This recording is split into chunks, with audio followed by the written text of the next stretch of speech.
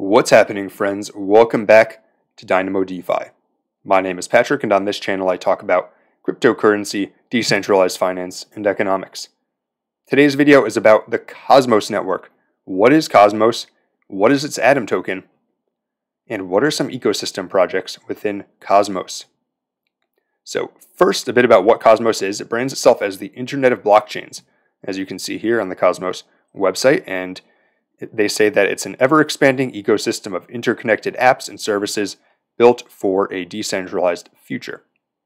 So, sounds nice. What exactly does that mean? Basically, Cosmos was envisioned as a project that would build the tools to enable a world where there are hundreds or even thousands of blockchains running in parallel at the same time, and they can seamlessly swap information and value between each other, and users might not even know that all this was going on in the back end.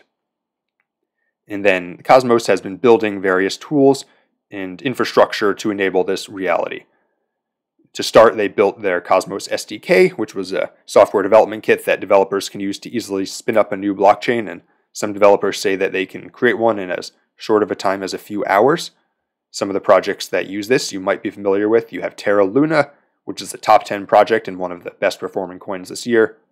You have Osmosis, which we talk about on this channel. You have Kronos, that's the Crypto.com chain. You have Secret Network, and there's new ones coming online every single week. Then they also came out earlier this year in April with their IBC, which is a protocol that allows different blockchains to connect to each other and easily transfer tokens in between. And so, and about 24, 25 chains have come online to that as well, including the ones that I just mentioned. And so it's got a pretty developed ecosystem, and the interesting thing is that a lot of the projects built on it are completely unique, because part of the idea of Cosmos is that there are chains where anyone could build an app like Terra Luna, although Terra is unique as well. But a lot of the projects are app-specific blockchains. So we're going to talk about a few today where that blockchain has one specific app, one purpose that blockchain does, and it does it really well. And something like that, could not be built on a network like Ethereum or even Avalanche. It couldn't be built on the Avalanche C chain.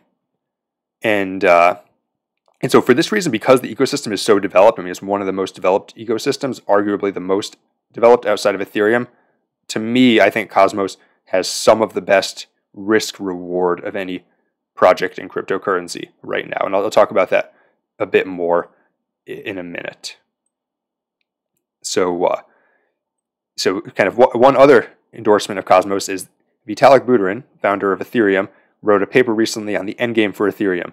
And he specifically said that it was a Cosmos multi-chain vision, and then he links over to the Cosmos website on that link. So that there it is, the founder of Ethereum saying that Ethereum should be moving towards being more like Cosmos in some ways, which is pretty rounding endorsement of this approach to the Internet of Blockchains, right? And then a bit more back to why I think the risk reward is so good. So Cosmos right now, it did have a pump in September, but it's actually only a bit over 2x from where it was at its lowest point earlier this year. At the start of the year, it was $8, so it's done about a 3x since then. But that's actually not up nearly as much as many other coins. But even during that time, they've had so many bullish developments where new chains have come online. Several Cosmos projects have jumped into the top 100. I think in the top 20 now, you have maybe 4 chains that are connected to the IBC. You have Kava, you have Terra, you have Osmosis, and you have Kronos. So there's been all these developments. The ecosystem has tens of billions of dollars in it, and yet the price has not done as well. So I think, and we'll talk about some reasons why the price might not have done as well in a second. But this is to me, the reward if projects keep coming online, and then rather than there being 25 projects that are connected to the IBC, there's 250. Then yeah, this coin is going to do very well.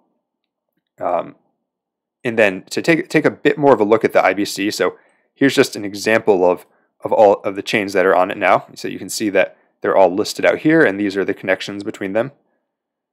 So you can see there's Cosmos, and then Osmosis has a lot of connections to it as well. You can see all these transfers going in between the different chains right now at this moment. And there's quite a few transfers. So this is 7 days, 200,000 to Osmosis, 93,000 to Cosmos. And interestingly, Osmosis actually has more than Cosmos right now. That's sort of the DeFi hub of Cosmos. But these numbers have grown fairly substantially, and that's a lot of activity. But think about Metcalfe's law, right? This is with 25. Once you add another 25, it's not just doubling, it's increasing exponentially, because then you have not just you're not just doing 2x, you have connections between all those different chains, and so there's a lot of value accruing in the system, and the system becomes exponentially more valuable. And if you're not familiar with Metcalfe's law, basically, if you have 25 chains on here now, if you add a 26th one, that's 25 new connections, because every chain can connect to it. Then if you add a 27th one, that's 26 new connections. If you add a 28th one, then it's 27 new connections, and so on. And so basically then when you get to hundreds, then you've added tens of thousands of connections, not just hundreds. And that's pretty powerful. And then just to take a look at the trends on this, these are the IBC transfers by month from the same website, Map of Zones. And you can see it's on a pretty strong uptrend through November, and actually maybe October to November wasn't quite as big as the jump from September to October. However, this is, I would say to me, this looks like it's starting to go parabolic, right? It's gone from being a couple 100,000 in June up to several million in a month. And so all that's great, but why is it that the Atom token has not necessarily moved like many people thought it would? And I think the main reason is that right now there's actually not a ton of things that accrue value to that Atom token. It's the token for staking and governance of the Cosmos hub, which is one of those hubs we mentioned. But right now you don't actually need it to use the Cosmos SDK. You don't need it to do an IBC transfer. So there's not a ton of ways for it to benefit from this, but that could change very soon. And here's how. The first thing is they had a proposal to allow chains to pay to route their IBC through the Cosmos hub. And why is it that they might want to do that? Well, imagine that you are a small chain, maybe a team of 5 people. You're just starting out. You spin up the nodes. You get connected to the IBC. Then probably it's going to be a lot of work for you to maintain the infrastructure to connect to all of these other 25 chains, or maybe there's 100 chains, right? And it's a lot of work to maintain the infrastructure, build the infrastructure to connect to 100 other chains. Cosmos Hub instead is saying that people could connect to the Cosmos Hub. Things would be routed through there and then get routed to all these different chains. In exchange, there would be a slight fee, and that would accrue to Atom stakers. And so that would potentially be a powerful thing. And even though that sounds like how much value could that be? Again, don't just look at the 25. Think in terms of exponentials. Once you have hundreds of chains and hundreds of millions of IBC transfers, that would be a lot of value being accrued. The other way is that a lot of projects are choosing to airdrop their tokens when they launch on Cosmos. A lot of them are airdropping their tokens to Atom stakers. There were already 2 this year in the form of Juno and Osmosis. And so you can see here, this is if you had held Atom at the start of the year, you would have done about a 25x, and that comes both from the Atom price increase, the Atom rewards, which is I think maybe 7 or 8% right now, but also from the fact that you were airdropped Osmo and Juno, 2 of the flagship projects on Cosmos, and those have done so well, and their staking rewards have been so high that you would have actually done a 25x, and most of that would have come from Osmosis. Interestingly, so that's so that's another way that it could accrue value, is through more of these types of airdrops. The final way that it could accrue value is through interchain security. So if you're familiar with Polkadot, right now chains on Polkadot, or parachains on Polkadot, pay to rent security from the Polkadot kind of validators. Well, that doesn't happen in Cosmos right now. Chains have their own validators, but Cosmos is working on creating tools where chains could pay to rent interchain security.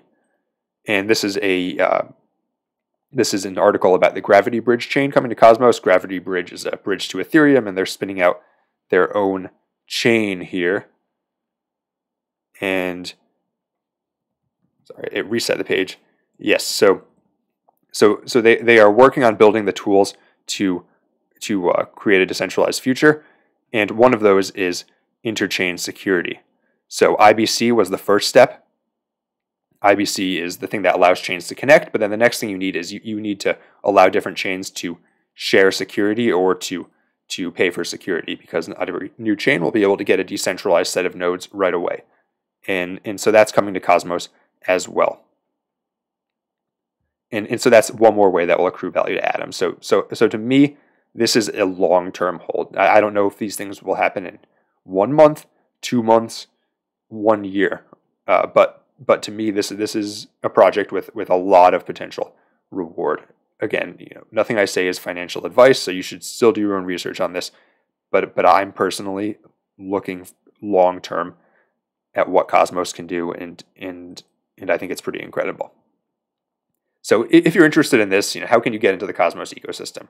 Atom is available on most exchanges. It's available on Coinbase. It's available on Binance. It's available on almost everywhere. So that should be no problem to get. If you want to get into the other apps, you will need a Keplr wallet. You can get that at keplr.app, Keplr spelled Keplr, and then you just install it as an extension on Chrome or Brave, and it works similar to MetaMask. As far as ecosystem plays, here are the few that I think are pretty neat that you may want to check out. And now, before I go into these, I'm going to say that a lot of Cosmos projects have extremely high inflation. And I'm talking like 40% a year. So if you're buying these projects, then you basically need to stake it, because otherwise your value is going to get diluted. And that inflation won't last forever. It's the first year the inflation's high to distribute the token and incentivize people to create nodes and stake the tokens, and then it will go down over time. But right now the inflation is extremely high. And I'm saying that because so that people don't hold it in exchange and just wonder why the value is being eroded. First is Akash Network, though. Akash is similar to Amazon Web Services. If you're familiar with Amazon Web Services, it's a service where developers can pay to have servers running on the cloud.